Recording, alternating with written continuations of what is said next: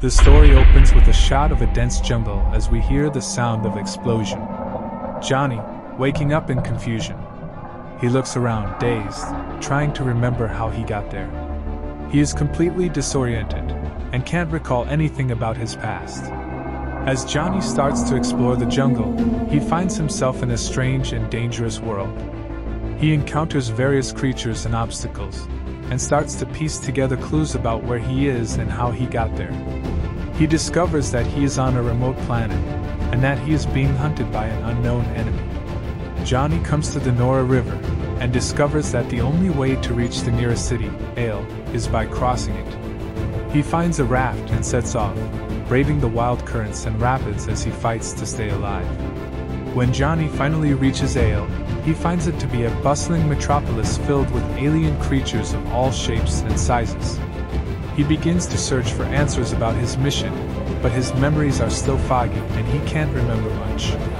However, he starts to have flashbacks of a woman named Eve, who he realizes must have been an old friend. Johnny tracks down Eve and she tells him about their past together.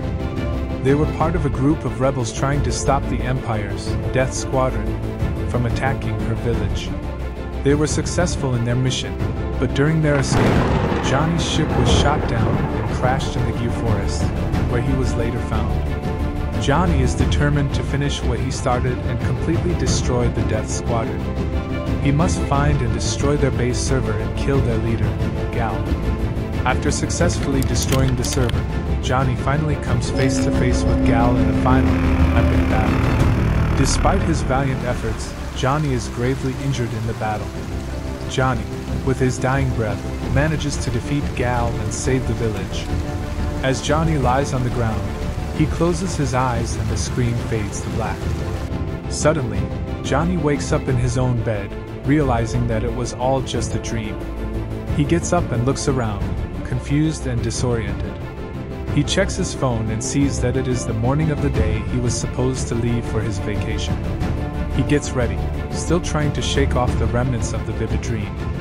As he leaves his house, he can't help but feel a sense of unease. He starts to question if the dream had any deeper meaning or if it was just a product of his subconscious. He decides to enjoy his vacation but makes a mental note to reflect on the dream when he returns.